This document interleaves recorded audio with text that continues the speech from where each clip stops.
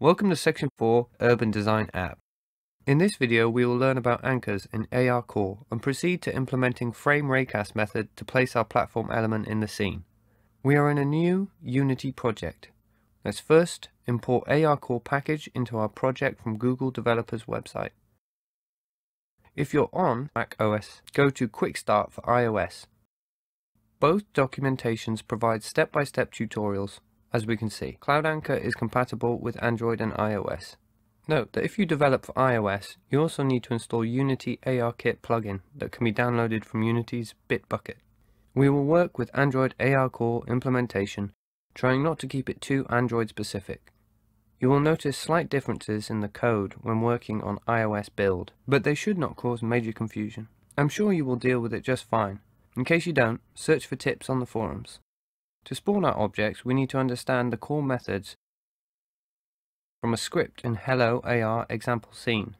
Go ahead and open Hello AR controller script. ARCore's understanding of the space deepens over time. Inside the example script, we can inspect a clever technique that Google applied to make sure tracking of the digital objects stay as precise as possible. It ties in to the further part of the project.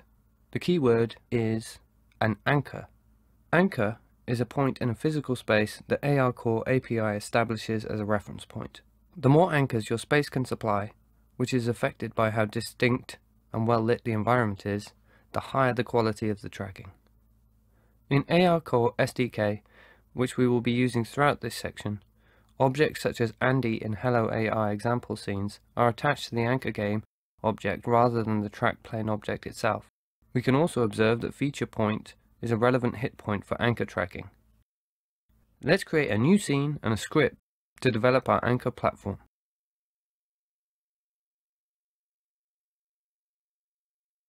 Our process of scripting will not be very different from how we worked in AR Foundation, and we can simply extract a few core elements from Hello AR controller script. Note we need to make sure to include Google ARCore namespace in our class. We are expecting a single tap on the screen. Let's create an if statement checking the touch count. Inside the block, we can declare our touch and initiate it as well as trackable hit, which is an AR equivalent of Unity's raycast hit. We will use both in this section. So to check for hits against objects tracked by ARCore, we need to declare trackable hit flags. We will call it raycast filter as it was introduced in Hello AR controller. As a shortcut, you can just initiate trackable hit flags.default, which includes both plane within polygon and feature point with surface normal, basically anything that is appropriate for placing objects. Before proceeding to raycasting, let's check for a touch phase began. That is whether the user touched the screen. We will write more phase blocks in the next video when we want to manipulate spawned objects. ARCore frame is a snapshot of the session status. Now we can check for frame raycast using touch positions on two-dimensional matrix, along with raycast filter, and see if there is a hit. If so, we will use hit pose that translates trackable hit into Unity coordinates. For stability of tracking, we will follow Google guidelines and create an anchor, then instantiate an object that will be a child of the anchor, hence we refer to its transform. Let's declare a private, serialized field for the floor prefab we will use. This is enough to spawn an object. However, let's perform a check to see if the AR camera has found a surface in the first place and has sufficient tracking. To do that, let's declare a list of detected planes. The procedure is similar to how it works in the detected plane generator script if you are interested to inspect it in detail. There is one plane per surface detected, so there will be one on your floor, another on your desk, wall, and so on. In the update function, we will look for new trackables, in this case planes. If we detect a surface, we can debug. Log it if you're using instant preview with your ARCore enabled phone. Unfortunately, the in-editor debugging system still happens to behave unreliably, so you might want to print a message to a GUI, which makes sense for the app end user anyway. I much prefer using TextMesh Pro for the default Unity UI text, so I will include TMPro namespace in the script and declare TextMesh Pro UGUI object.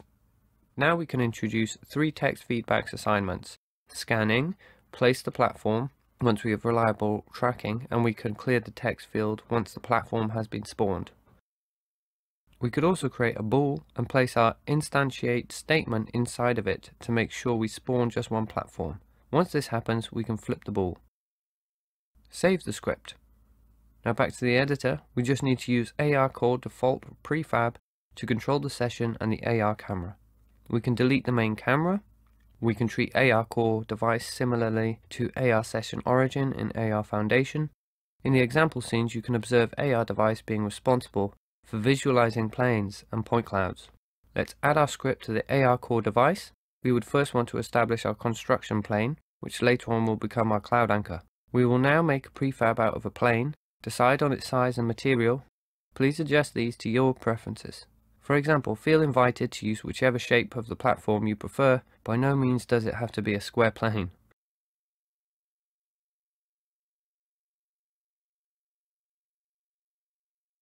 Almost forgot about our text element. I will import TMP Essentials. It gets smoothly integrated into the build via our package manager. Don't forget to add the text object in the inspector or use a tag to assign it on a wake or start method in our script.